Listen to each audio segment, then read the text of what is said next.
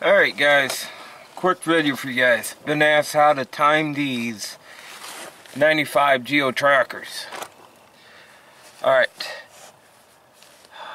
let's see, how can I explain this? Alright, let me make sure I'm saying this right.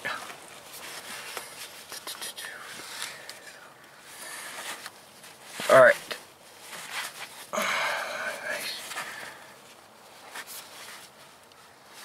Alright, these 95 Geo Trackers use an 8-valve style distributor. Okay. Your number one is here. That one is your number one. Okay. I'm not taking my engine apart, but your crank should have a dot that points to a slash down there. Top of here, your cam should have an E. There should be an E pointing up. Okay. Once you make sure that's dead time. And then come over to your distributor. Your distributor, you're going to have to walk it. See how Alright, you see how the distributor is even in the slot? Okay. When you slap this distributor in, this gear is going to walk. Now, I haven't pulled this distributor, so I don't know if the gear, if you turn this, if you turn the gear this way or this way.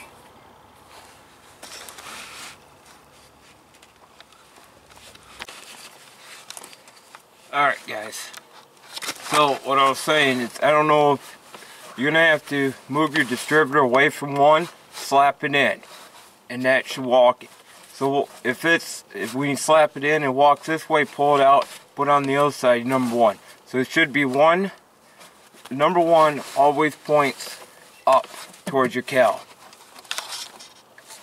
Number one should be pointing up towards your cowl. This thing. Alright. Number four should be pointing down to your transmission.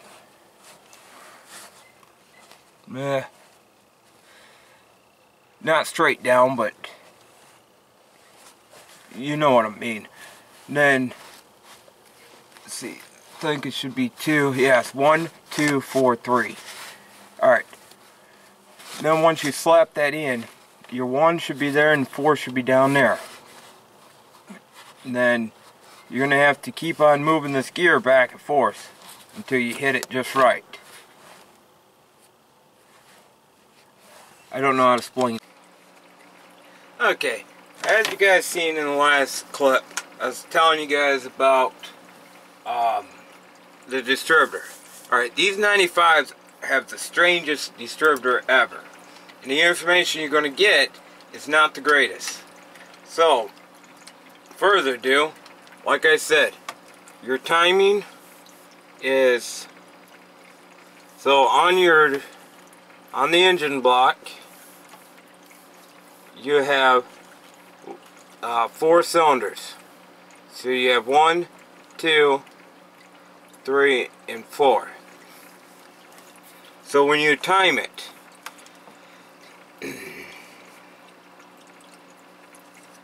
alright, when you time it, you're going to go on your distributor. Okay, got distributor. So it'll be 1,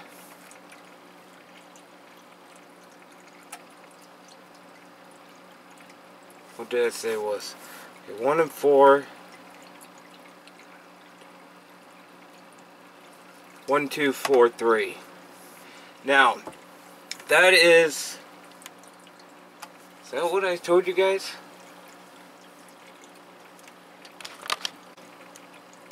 Alright. So it is 1, 2, 4, 3. Now, this is for the 95. 95 timing. So, now, you can, alright, now, here's a little something that my dad and I found out. Alright, let's see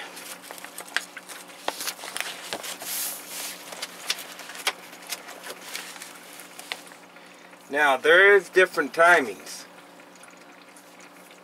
And this is where it's all going to get confusing here. Okay, you have 4, 2, 1, 3. You have 1, 3, 4, 2. You have 1, 2, 4, 3.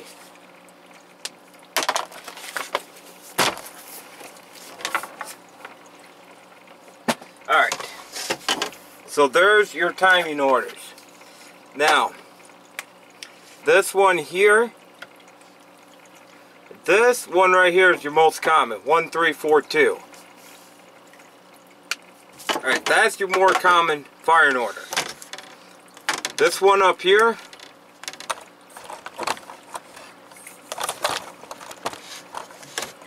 okay, your 4213 was my 92 tracker firing order. 4213. I had to set the distributor to number 4 to get it to fire. And then it fired 4213.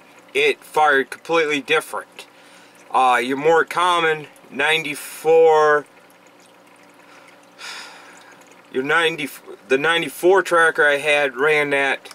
The 96 ran that firing order. Now, this one right here is my 95. So 1, 2, 4, 3. You guys are probably thinking, okay, how is that the case? Well, not all these trackers are timed correctly. Now, there might be a forced timing that I do not know. But normally they're either fired off the number 4 or the number 1s. Now, mine is strange, because mine uses a 92. Mine uses an 89 to 92. Let me put this. Let's see, 89 to 94 distributor. 95 would go into that category if you had the 16 valve. Now, 96 to 97, 98, 97, 98-ish uses a whole lot different distributor. Okay, they use a distributor that's like that, but it's got a point that sticks out of the cap. And then you got your normal firing order. If I knew where my 96 cap was at, I could show you what it looked like. But there's like this coil HV output. Is what that is. There's like a little pin that sticks out. Now that uses the timing order of 1, 3, 4, 2. That is your timing for that one. Now,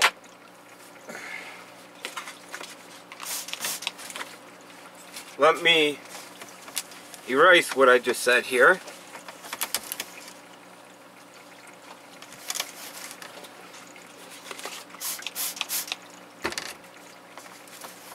So if we got all this timing figured out here, of all the different timings, let me focus just on the 95 timing.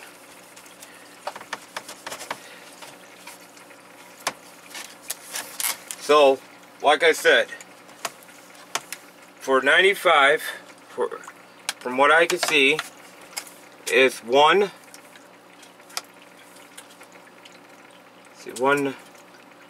2, 4, 3. That is my 95 timing. Now, like I said, when you put the distributor in, there is a helicoil off the cut gear. So it'll be something like this. It'll have teeth cut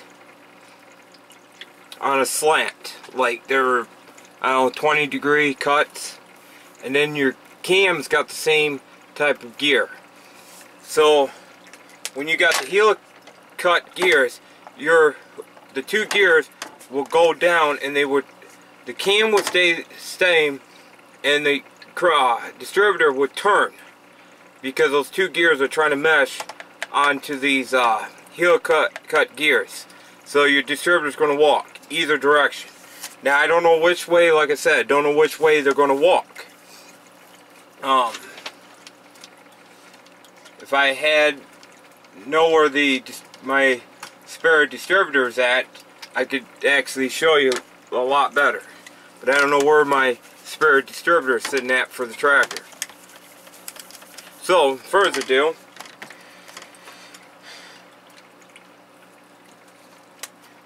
let's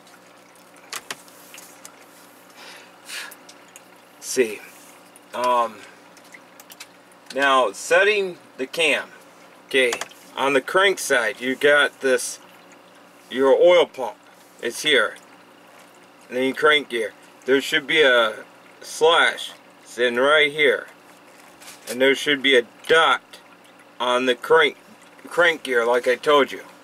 Make sure those two are lined up. Alright, now on your cam gear, there should be an E, which is what you want to time the 95 motor to. And then you would have an I. So you should have an E and an I. So you want the E up to the slash. So that's how it should be when you set it. Then you got your belt that runs here. And then it's got a tensioner here.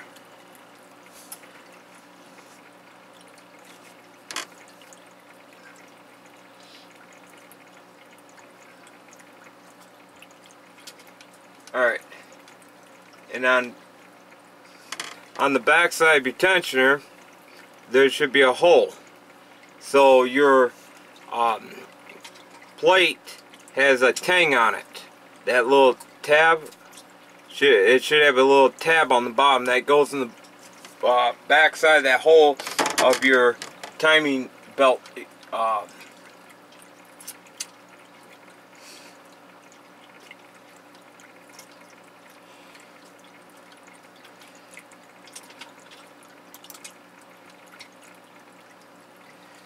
Timing tensioner should have a tang in it. So, further ado, that should get that part figured out.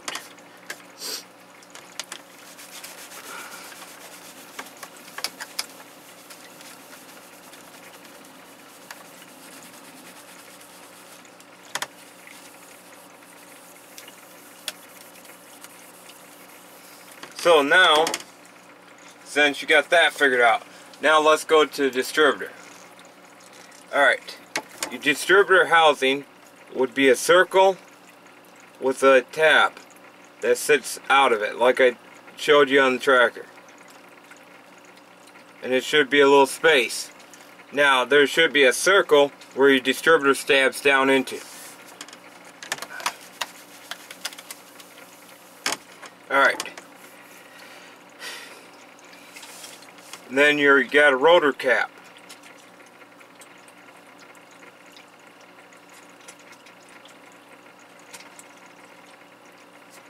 Now, hopefully you did not move your rotor cap.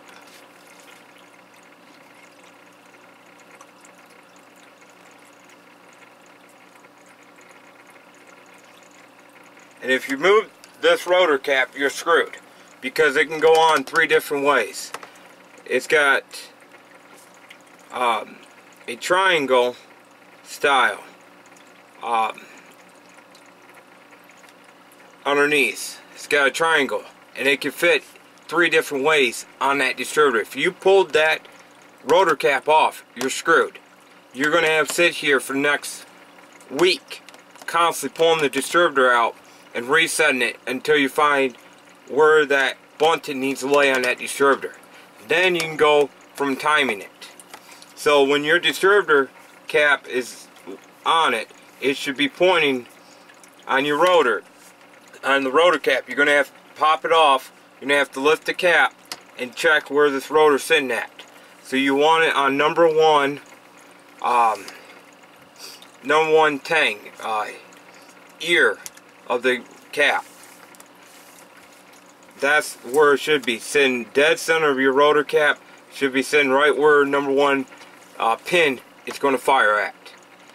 And you got to make sure that rotor cap's dead center number one. And that will line you into the spot right here where you tighten up your bolt. I'm hoping this will explain it. I just don't want to pull my distributor out and try to show you how to do this. So I should have videos on this problem.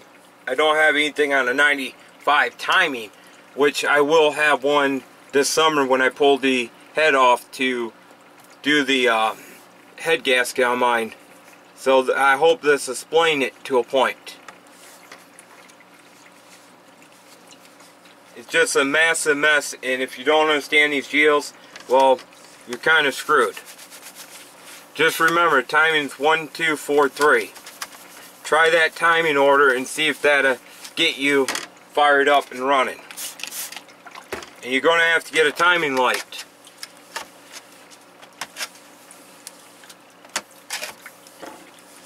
So I hope that explains exactly what's going on and how to do it.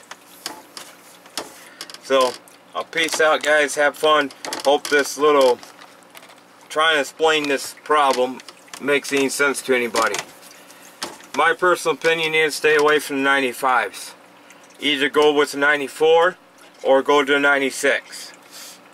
And stay away from the 95s because they had the most strangest 16 valve distributor set up on them. If you can find a 95 with an 8 valve, then you're better off. So I hope this explained a little bit to you guys so you guys can understand how the 8 valves work, how the 16 wannabe 8 valves work. Alright, catch you guys later. Peace out, have fun.